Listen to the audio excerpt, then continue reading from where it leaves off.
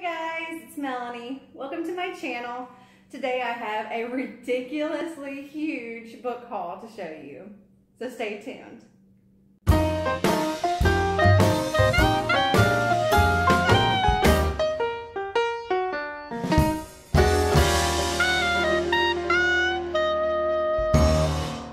Okay, so I have 41 different books to share with you today.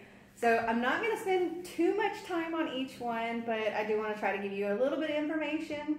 So let's start with these right here. I got the Matched series by Ali Condal. I have Matched, Crossed, and Reached. And this is a dystopian love story. So in the society where our main character Cassia lives, the society officials decide who you love, where you work, even when you will die. In the first book, Cassia is matched with her best friend, and she just knows that that is the person she's supposed to be with. However, right before the screen turns black, another image appears, another person. So there's kind of an interesting thing going on where it says she's faced with impossible choices between Xander and Kai, between the only life she's known and a path no one else has ever dared to follow, between perfection and passion. Okay, so that's this series. Next I got the Happily Ever After and The Crown by Kiera Cass. These are from the Selection series. The Selection is about, you have, I think, 25 different girls, and it's kind of like a dystopian bachelor, where it gets narrowed down, and eventually he's down to just the one, and she's gonna be the next princess. And this one, I believe, the first three ends with the one being chosen, and I believe this one is about their daughter, so the story continues. And I think Happily Ever After is the novellas from the original three. Then we have, by Victoria Aveyard, we have Cruel Crown, which is the, I think, prequel novellas to the Red Queen series. And we have Red Queen, Glass Sword, and King's Cage. This is what it says about the Red Queen series. Mar Barrow's world divided by blood, those with red and those with silver. Mar and her family are lowly reds, destined to serve the silver elite whose supernatural abilities make them nearly gods. Mar steals what she can to help her family survive, but when her best friend is conscripted into the army, she gambles everything to win his freedom. A twist of fate leads her to the royal palace itself, where in front of the king and all his nobles, she discovers a power of her own, an ability she didn't know she had, except her blood is red. To hide this impossibility, the king forces her into the role of a lost silver princess and betroths her to one of his own sons. As Mare is drawn further into the silver world, she risks her new position to aid the Scarlet Guard, the leaders of a red rebellion. Her actions put into motion a deadly and violent dance, pitting prince against prince and Mare against her own heart. From debut author Victoria Aveyard comes a lush, vivid fantasy series where royalty and desire can tear you apart, and the only certainty is betrayal. And I thought this sounded amazing. I'm looking forward to these. Next we have Passenger and Wayfarer by Alexandra Bracken. In one devastating night, violin prodigy Etta Spencer loses everything she knows and loves. Thrust into an unfamiliar world by a stranger with a dangerous agenda, Etta is certain of only one thing. She has traveled not just miles but years from home, and she's inherited a legacy she knows nothing about from a family whose existence she's never heard of until now. Nicholas Carter is content with his life at sea, free from the iron woods, a powerful family in the colonies, and the servitude he's known at their hands.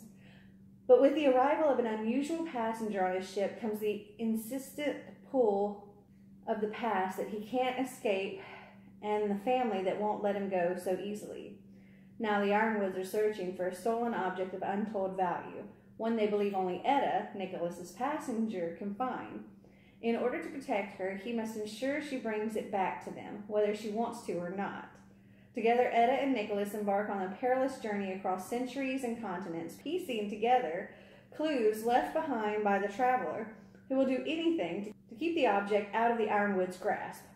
But as they get closer to the truth of their search and the deadly game the Ironwoods are playing, treacherous forces threaten to separate Etta not only from Nicholas, but from her path home forever. Woo. And Wayfarer is the follow-up, the sequel, The Passenger. Next we have 2 books by Libba Bray. Oh, and just so you know, some of these books came from thrift books. If they have a sticker like this on the end, or like this, then they came from Thrift Books, which is a website I love. It's thriftbooks.com. You can get a lot of great cheap used books. I also get books from Amazon, from the used bookstore that we have here called McKay's. I've gotten some from Books A Million. I get a lot of books from Book Outlet, but I do those in a separate haul because I always have a box of them.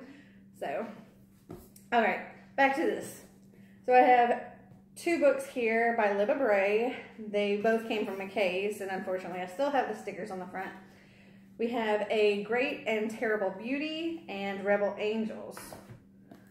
And for A Great and Terrible Beauty, it says, Gemma Doyle isn't like other girls. Girls with impeccable manners who speak when spoken to, who remember their station, and who will lie back and think of England when it's required of them. No, 16-year-old Gemma is an island unto herself, sent to the Spence Academy in London after tragedy strikes her family in India. Lonely, guilt-ridden, and prone to visions of the future that have an uncomfortable habit of coming true, Gemma finds a chilly reception. But she's not completely alone. She's been followed by a mysterious young man who warns her to close her mind against the visions. For it's at Spence that Gemma's power to attract the supernatural unfolds. There she becomes entangled with the school's most powerful girls and discovers her mother's connection to a shadowy group called the Order. It's there that her destiny awaits, if only she can believe in it. A Great and Terrible Beauty is a curl-up-under-the-covers kind of book, a vast canvas of rustling skirts and dancing shadows and things that go bump in the night. It's a vividly drawn portrait of the Victorian age when girls were groomed for lives as rich men's wives, and the story of a girl who saw another way. Ooh, I like that. So when I got these books, I didn't realize they were part of a series, so I'm going to have to check and make sure that I'm not missing any in between these. So I'm only going to tell you about this one. All right, next we have The Witch and Wizard series by James Patterson. We have Witch and Wizard, The Gift, and The Fire. It begins or ends like this. It's overwhelming. A city's worth of angry faces staring up at me like I'm a wicked criminal. The stadium is filled past capacity. Hundreds of thousands of curious, uncaring, or at least indifferent faces. And there are no moist eyes, much less tears.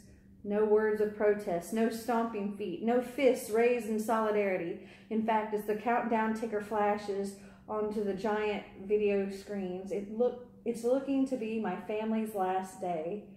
I see my brother Whit, wondering if there's some last-minute way out of this. I see my mother crying quietly for Whit and me. I see my father stooped with resignation, but smiling at me and my brother, trying to remind us that there's no point being miserable in our last moments on this planet. But I'm getting ahead of myself. There's a lot to cover before we get to the details of our public execution. Let's go back a bit. Dun, dun, dun. On the inside it says, your books, music, and art, banned. You are holding an urgent and vital narrative that reveals the forbidden truth about these perilous times. This is the astonishing testimonial of Witsy and Whit Allgood, a sister and brother who were torn from their family in the middle of the night, slammed into prison, and accused of being a witch and wizard. They are not alone in their terrifying predicament. Thousands of young people have been kidnapped. Some have been accused. Many others remain missing. Their fate is unknown, and the worst is feared for the ruling regimen that will stop at nothing to suppress life and liberty, music and books, art and magic, and the pursuit of being a normal teenager. Most copies of this story have already been seized, shredded, or burned. Read this rare surviving edition and pass it along with care before it's too late. Okay, this sounds really, really, really, really freaking gay. I love it. Oh my gosh. Ah. Okay. I got a little carried away. And hello, who's gonna say, no, you can't have books? No. Then I have the first two books in the Blue Blood series by Melissa De La Cruz. We have Blue Bloods and Masquerade. And then I have one of the novellas from the Blue Blood series. It's Bloody Valentine. This says, Julia Van Allen has never fit in at Duchesse, I don't know how to say that, her prestigious New York City private school. She prefers baggy vintage clothes to the Prada and pearls worn by her classmates. But when she turns 15, Schuyler's life changes dramatically. The death of a popular schoolmate haunts her in unexpected ways. And strangest of all, Jack Force, the most popular boy in school, is showing a sudden interest in her. Once an outcast, Schuyler is thrust into Manhattan's most exclusive social circle. Its members are the powerful, the wealthy, and as Schuyler soon discovers, the unhuman. They are blue bloods, an ancient group of vampires, and for centuries they've been invincible. Now something is preying on this elite group, and Schuyler wants to find out the truth. But is she the most vulnerable of them all? So I thought it sounded interesting. Plus, I got these so cheap. Oh my gosh. 25 cents, 75 cents, and 50 cents. If you watched my Come With Me to McKay's bookstore, that's where I got these. Next we have The Face on the Milk Carton by Carolyn B. Cooney. And that just looks creepy to me. It says, no one ever really paid close attention to the faces of the missing children on the milk cartons. But as Janie Johnson glanced at the face of the ordinary little girl with her hair in tight pigtails, wearing a dress with a narrow white collar, a 3-year-old who had been kidnapped 12 years before from a shopping mall in New Jersey, she felt overcome with shock. She recognized that little girl. It was she. How could it possibly be true? Janie can't believe that her loving parents kidnapped her, but as she begins to piece things together, nothing makes sense. Something is terribly wrong. Are Mr. and Miss Johnson really her parents? And if not, who is Janie Johnson and what really happened? And apparently this is a series. There's also Whatever Happened to Janie, The Voice on the Radio, What Janie Found. And I swear I've seen the movie about this. I'm almost positive, but I'm still going to read it because, for one, this is a nice short book that sounds really interesting and would be great for one of my readathons. Maybe not this month's readathon because I have other things planned, but definitely would go through this quickly. It's only like 100 and something pages, so. All right, next we have The Raven Boys by Maggie Stiefvater. And I have heard so much from so many different booktubers about this.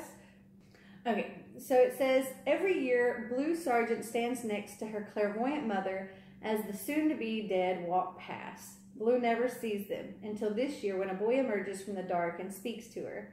His name is Gansey, and he's a rich student at Aglionby, I don't know if I said that right, the local private school. Blue has a policy for staying away from Aglionby boys, known as Raven Boys. They can only mean trouble. But Blue is drawn to Gansey in a way she can't entirely explain. She's on a quest that has encompassed 3 other Raven Boys.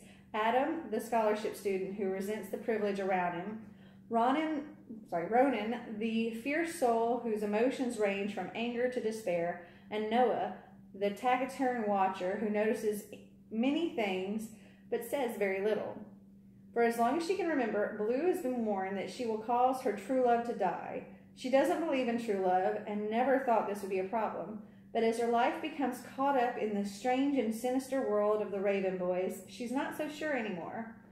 From Maggie Stiefvater, the best-selling and acclaimed author of the Shiver trilogy and the Scorpio races, comes a spellbinding new series where the inevitability of death and the nature of love lead us to a place we've never been before.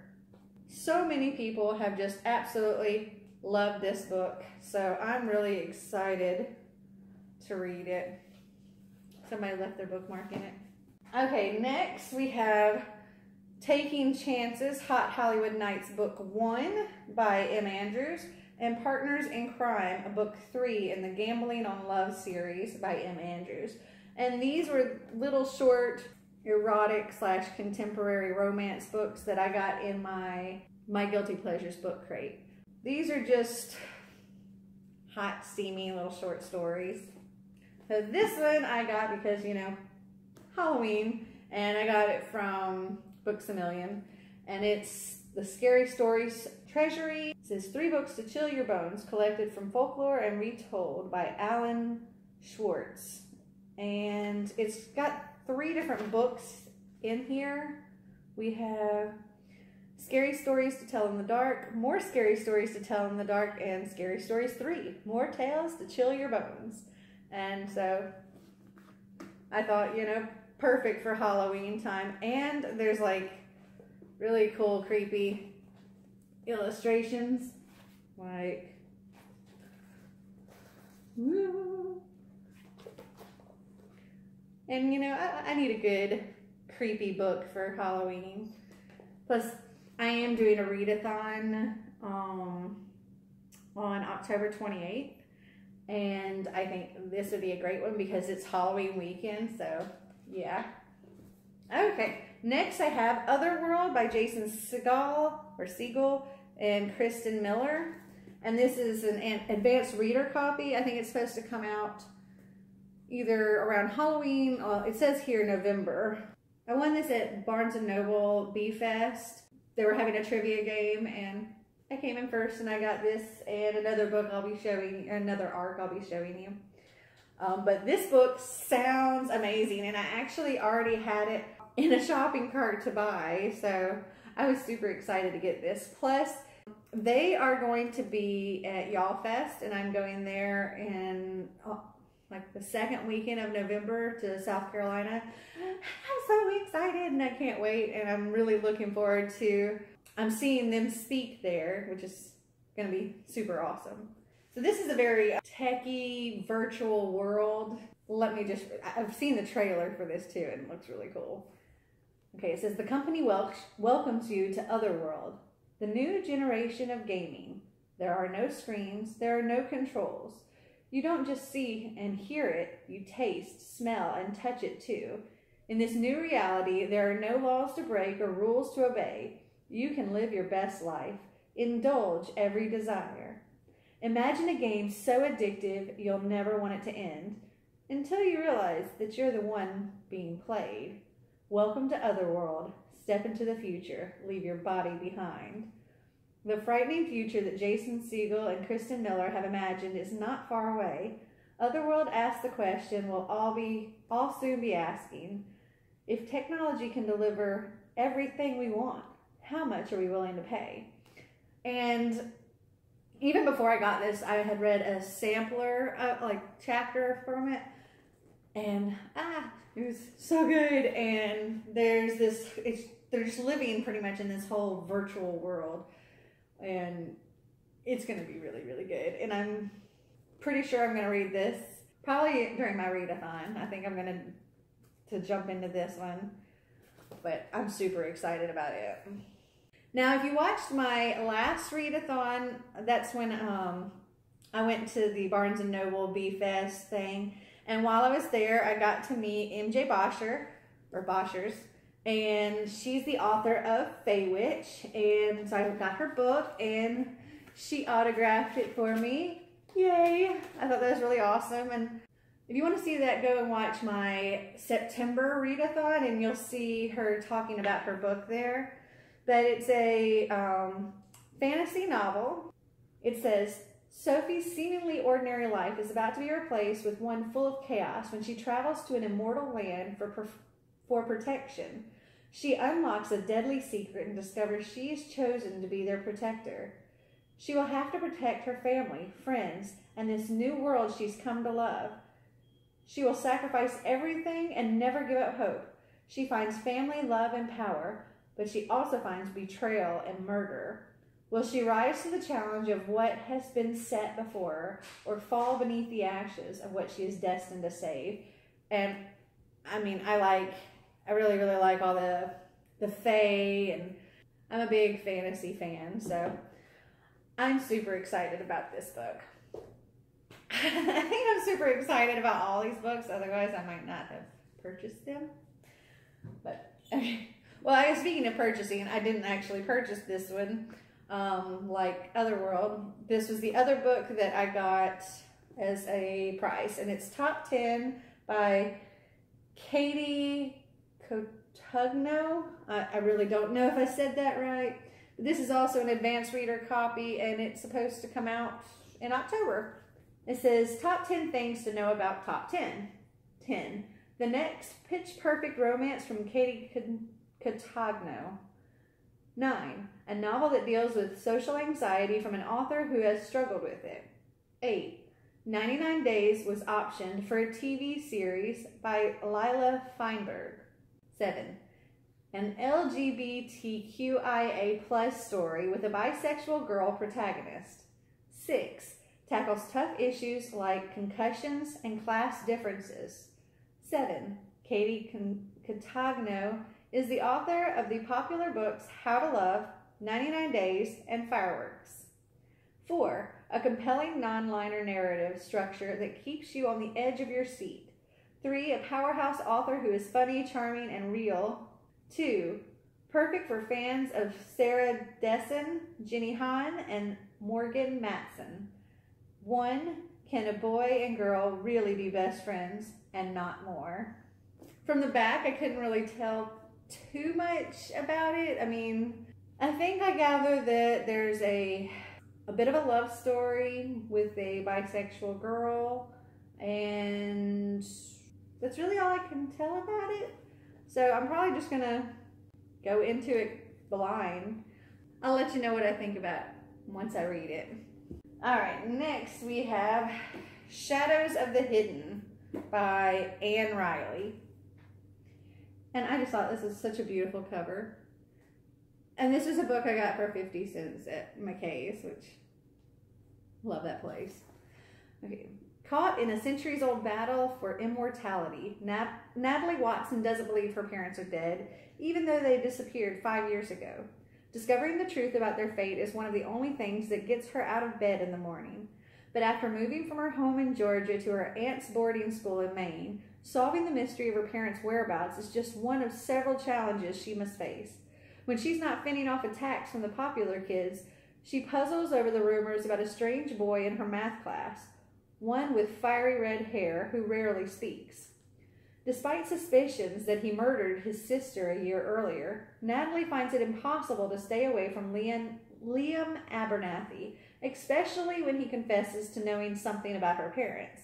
Soon she's following him into the forest where things happen she doesn't understand. Things that shouldn't be possible. Interesting. Next we have The Au Pairs by Melissa De La Cruz. 3 girls with 3 agendas and the ultimate destination, the Hamptons. Summer in the city, way overrated. Everybody who's anybody in New York City summers in the Hamptons. Mara, Eliza, and Jackie all want a piece of the action, all for different reasons. So the girls answer a classified ad to become au pairs. How bad can it be? Watching a couple of kids on the beach all day. They've got the swank address, the sweet ride, and an all-access pass to the hottest social scene on the East Coast. It's shaping up to be the summer of their lives. And this, I picked up again at McKay's. It was 75 cents, and I was just like, you know, this is going to be a nice fluffy read. So apparently somebody has written in a playlist. It's interesting. Curious if those are songs mentioned in the book. But yeah, it was 75 cents. I thought it would be a good fill in the time kind of read. Next we have Touched by Corinne Jackson. It's a Since Thieves novel. It says, time may not heal all wounds, but she can. You'd think being able to heal people with a touch would be a blessing, but to the 17-year-old Remy O'Malley, it's more like a curse. Every injury Remy heals becomes her own. She lives in fear of the day she's forced to mend a wound from which she can't recover. And she's desperate to keep her amazing ability a secret. Enter Asher Blackwell, a scarred 18-year-old with dangerous powers of his own. Asher seems to know more about Remy's abilities than she does, and maybe more than he's letting on. If she opens up to him, she might find out what it truly means to be a healer, but she'll also expose herself to capture by an old and very determined enemy. And if they catch her, they won't just injure her, they'll kill her. That sounds interesting. Next we have Cassandra Clare, Lord of Shadows. It's the next book in the Dark Artifice series, and oh my goodness, if you don't know Cassandra Clare, Mortal Instruments, Infernal Devices, you need to go and buy them. Oh gosh, how do I describe these books other than just amazing? They take you into this whole fantasy world of demons and demon hunters, and it's I love Cassandra Clare so much.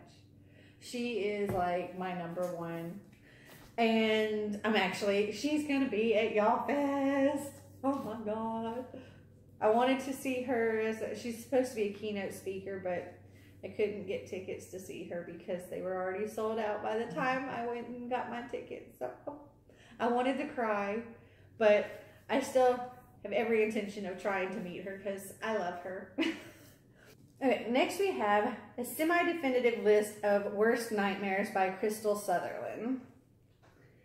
And I picked this up at Books A Million the other day because I'm about to do Spookathon, and I was having a really hard time trying to find a book that had something to do with a childhood fear of mine, and all of them I had a hard time finding a book for.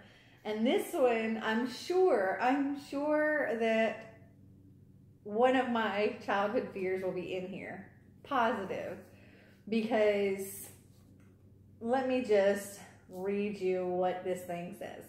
It says, ever since Esther Solar's grandfather met death, her entire family has been cursed to suffer one great fear in their lifetime, a fear that will eventually lead each and every one of them to their graves. Take Esther's father, for instance. He's an agoraphobe who hasn't left the basement in 6 years. Then there's her twin brother, Eugene, whose fear of the dark goes far beyond things that go bump in the night. And her mother, Rosemary, is absolutely terrified of bad luck. As for Esther, she managed to escape the curse so far. She doesn't yet have a great fear because she avoids pretty much everything. Elevators, small spaces, crowds, anything that might trigger a phobia is off limits and is meticulously recorded in her semi-definitive list of worst nightmares. Okay, small spaces, I hate them. That's one of my fears, claustrophobic. Been claustrophobic ever since I was a kid. And yeah, I've been trapped in an elevator and that does not. It was really bad. It was really bad. Really bad. Okay. Esther thinks she has it all figured out until she's reunited with an old elementary school classmate and first crush, Jonah Smallwood. The encounter leaves her stranded at a bus stop and swindled out of her phone, all her cash, a fruit roll-up she'd been saving, and her list. not to mention her dignity. But the theft is also the beginning of an unexpected friendship between the two, one that sends the pair on an uproarious and powerful journey of self-discovery as they try to break the curse that consumed Esther's family. Together they face their greatest fears, one debilitating phobia at a time, only to discover the one fear they hadn't counted on: love. And it sounds so cute too. Yeah, I think it sounds super adorable. Figured, it would definitely have one of my fears. My other fear is bugs. I hate bugs. Okay. Next we have Trap Jam by Stephen Barwin. Drinking, lying, it's all for the music. Olivia is living a double life. High school student by day, drummer by night. Her bandmates Eddie and Lucas think she's older and don't question her when she hangs out in clubs and drinks. When Lucas catches Olivia talking to her friend Raymond in the women's washroom, he beats up Raymond in a jealous rage.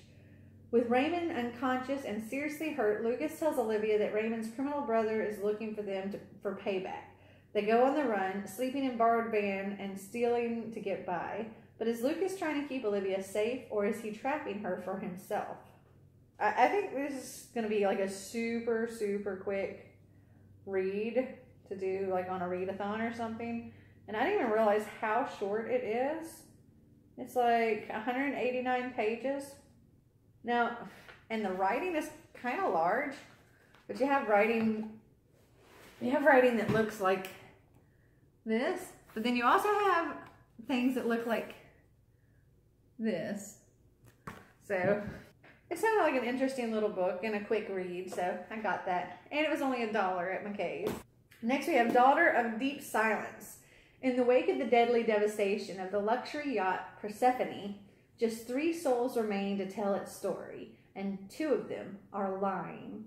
Only Frances Mace, rescued from the ocean after torturous days adrift with her dying friend Libby, knows that the Persephone wasn't sunk by a rogue wave as survivors Senator Wells and his son Gray are claiming.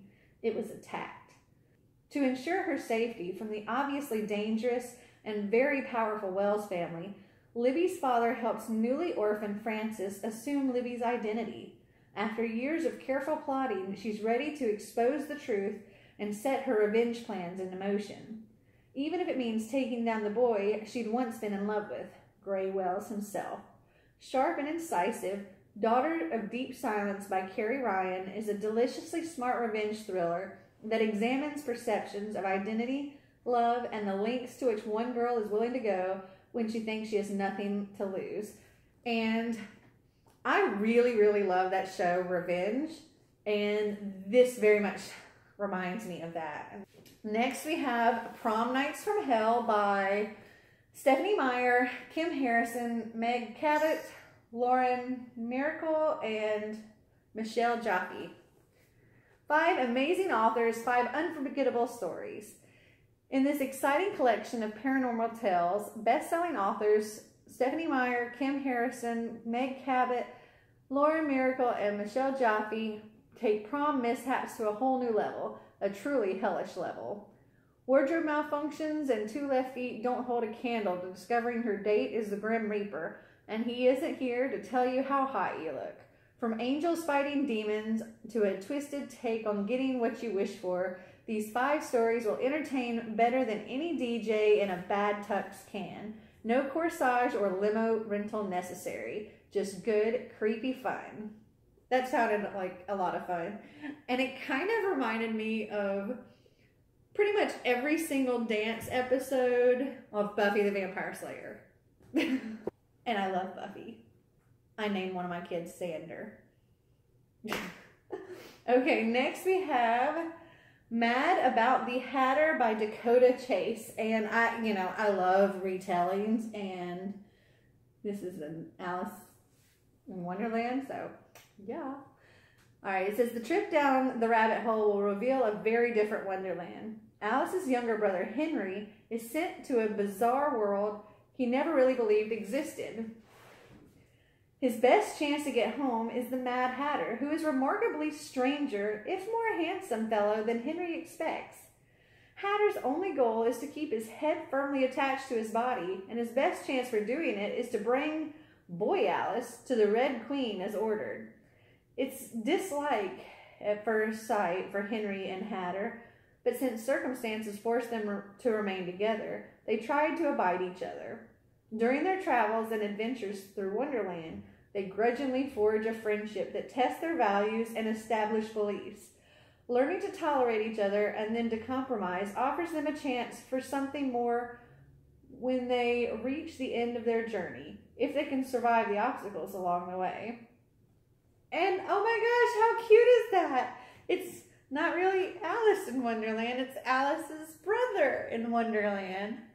Cute. It's the first time I read the back of that. I just saw the cover and bought it. Okay, next we have The Impossible Fairy Tale by Han Yuju. I probably said that wrong, and if so, I'm very sorry. And this is translated from the Korean by Janet Hong.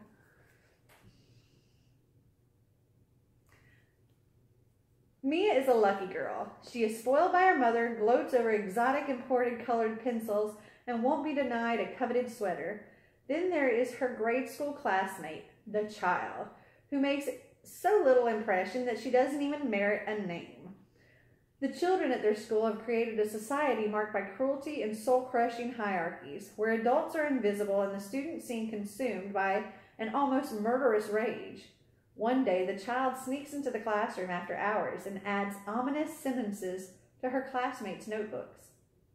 This sinister but initially inconsequential act unlocks a series of events that end in terrible violence. Han Yujo's debut novel takes an eerie, unexpected turn when a teacher, who is also the book's author, wakes up from an intense dream. When she arrives at her next class, she suddenly realizes a student, the Child, who knows everything about the events of the novel's first half. Suspenseful and unpredictable, The Impossible Fairy Tale is a fresh and terrifying exploration of the ethics of art making and of the stinging consequences of neglect. Interesting. Okay, next we have Pieces by G. Benson. Orphan Carmen is 16, newly homeless, and will do almost anything to survive and keep her and her kid brother safe together and out of foster care. Ollie, also 16, has a life that's all about parents, school pressure, friends, and dreams of summer. The two fall into each other's orbit, and one kiss changes everything. Ollie is captivated, but then Carmen vanishes. When they cross paths months later, everything is different. A young adult queer romance that looks at what we're prepared to sacrifice for those we care about. I just thought it was a really pretty cover. But it sounds like an interesting book. Several hours later, now to continue. Okay.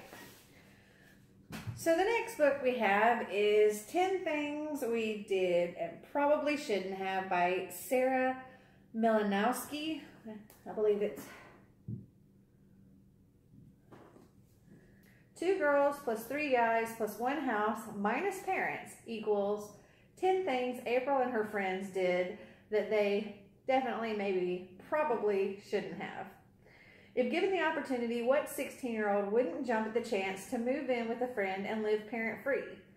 Although maybe opportunity isn't the right word, since April had to tell her dad a tiny little untruth to make it happen. See, number 1, lied to our parents. But she and her housemate, Vi, are totally responsible and able to take care of themselves. How they ended up skipping school, number 3. Throwing a crazy party, number 8. Buying a hot tub, number 4. And harboring a fugitive, number 7. It all is kind of a mystery to them. In this hilarious and bittersweet tale, Sarah Milanowski mines the heart and mind of a girl on her own for the first time. To get through the year, April will have to juggle a love triangle, learn to do her own laundry, and accept that her carefully constructed world just might be falling apart. One thing she shouldn't have done at a time. And this very much reminded me of my best friend and I back in high school. So there's a lot of things we did we probably shouldn't have, but we had a great time. So the next two books on my list are actually audiobooks. The first one is Beauty and the Beast by Jennifer Donnelly, and it's not exactly a retelling so much as it is filling in some information. So it starts out with the sisters, Love and Death, and they're wagering on whether Beast can change and fall in love and have someone fall in love with him. And Love believes, you know, love can conquer all. And Death is like, no. And so they have this bet, and well, Death likes to cheat. Death doesn't lose, or doesn't like to lose. So Death puts this book, this enchanted book, into the library that Beast gives to Belle. And in this book, Belle can have an escape and live these fantastic stories and adventures, and you know, just be a retreat. But it turns out to be a little more than that, a little more than Belle has bargained for, and that's where the story comes in. Now, you know how the original Beauty and the Beast goes. This is just kind of a little slice of in between. Okay, the next book is A Stranger in the House by Shari Lapena, and I have this in audiobook because during Spookathon we are doing a buddy read. It's Books and Lala and her best friends, and so I'm going to read that for my thriller and for the buddy read. And that is it. I hope you enjoyed this video. Hopefully it wasn't too terribly long. And I hope you saw some books that you might like to check out. If you did like this video, give me a big thumbs up. Don't forget, sharing is caring. So if you know somebody that might be interested in one of these books or just likes to watch videos about books, please share it. And if you want to see more videos like this, click that subscribe button down below. And until next time, bye!